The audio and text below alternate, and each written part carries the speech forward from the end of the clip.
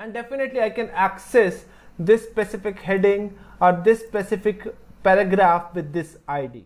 Generally in CSS we need to provide the same styling to more than one place, so at all the places we can provide a class over there, and we can provide more than one class name to the same element.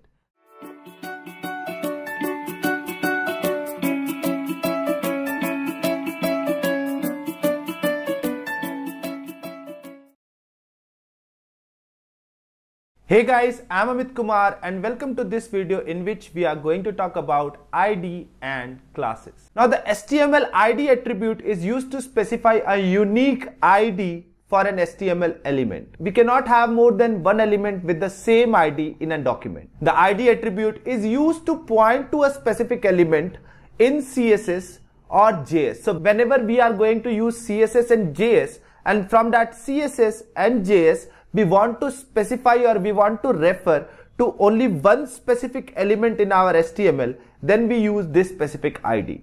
The ID name is case sensitive and there are few rules related to an ID name. It must contain at least one character, it cannot start with a number, it must not contain white spaces. So whenever you are providing an ID name for any specific element in your HTML, make sure you obey these rules. Now just like an ID, you can also provide a class to an element, and for that we have a class attribute.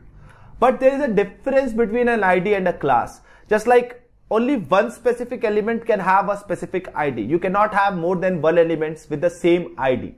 But unlike that, multiple elements can share the same class. So this is useful when you want to provide a specific style to multiple elements at the same time. So what we will do, we will provide same class to all those elements and we will provide style to that specific class. So at that time, we can style more than one elements at the same time. Not only more than one elements can have same class, even a single element can have more than one class names. So suppose you want to use that single element for more than one places, or you want to apply different kind of codes for that specific element or style for that specific element, you can provide more than one classes to that specific element. It is used to point multiple elements, and the class name is also case sensitive. So it's pretty much of talk, and now it's time to see the things practically. Hey guys, so here we are on our VS Code, and let me add few HTML pages to show you the HTML IDs and classes. So basically, as discussed, ID and classes are very useful when we are creating CSS and JS for our HTML pages. But let me show you how you can create an ID and how you can create class for an HTML element.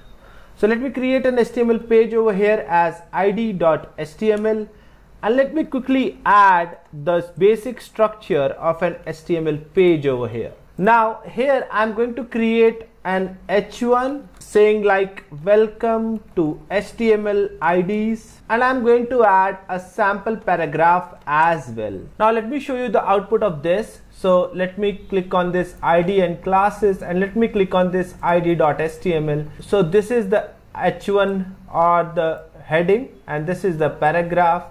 Now I can provide an ID to the heading as ID is equal to, and let me provide a heading to it like my heading. Now as discussed, there can't be any space over here. So let me provide a space, and let me save this file, and let me click on refresh. So there you won't get any error for this specific thing, but when you will try to access this heading, definitely you are going to get an error over there. So make sure that you don't provide any space in between.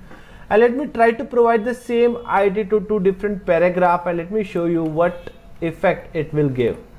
So I have given the heading and the paragraph as with the same ID, and let me refresh this page.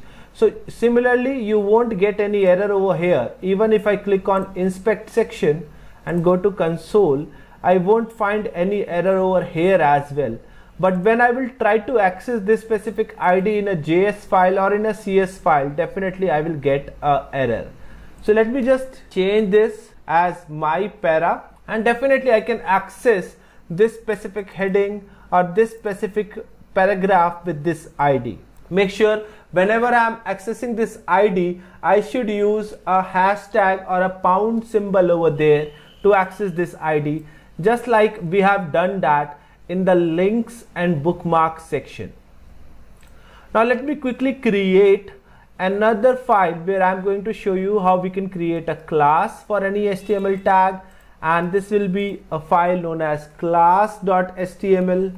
I will just copy paste the basic structure of the HTML doc. I will name it as HTML classes, and I will have the same code that I had for the heading. Now the interesting thing over here is, for a class the attribute name is class, and we can have the same attribute for both of them. Like I can keep it as my content as a class, and the same class I can provide to this one. Now what's the benefit of having classes? Generally in CSS we need to provide the same styling to more than one place, so at all the places we can provide a class over there, and we can provide more than one class name to the same element. Like I can call it as my heading as well as my content, and I can separate the class name with this space. Similarly I can do that over here as well. Like I will name it as my para and my content. So suppose if I want to give a common style to these two elements, I will use the my content class, and whenever I want to give a separate style to these two, I will use my heading or my para. Similarly, I can have the ID to access them individually, and I can provide individual structures or individual interactive code in JS for those elements with help of IDs. Just keep in mind that you can provide a single ID to a single element. That means there can't be more than one element in a document with same ID, but definitely there can be more than one element in the same document with same class name. Even you can't provide more than one ID to an element, but you can provide more than one class name to an element separated by a space. So guys, that marks the end of this video. See you soon in the next video. Till then, thank you and take care.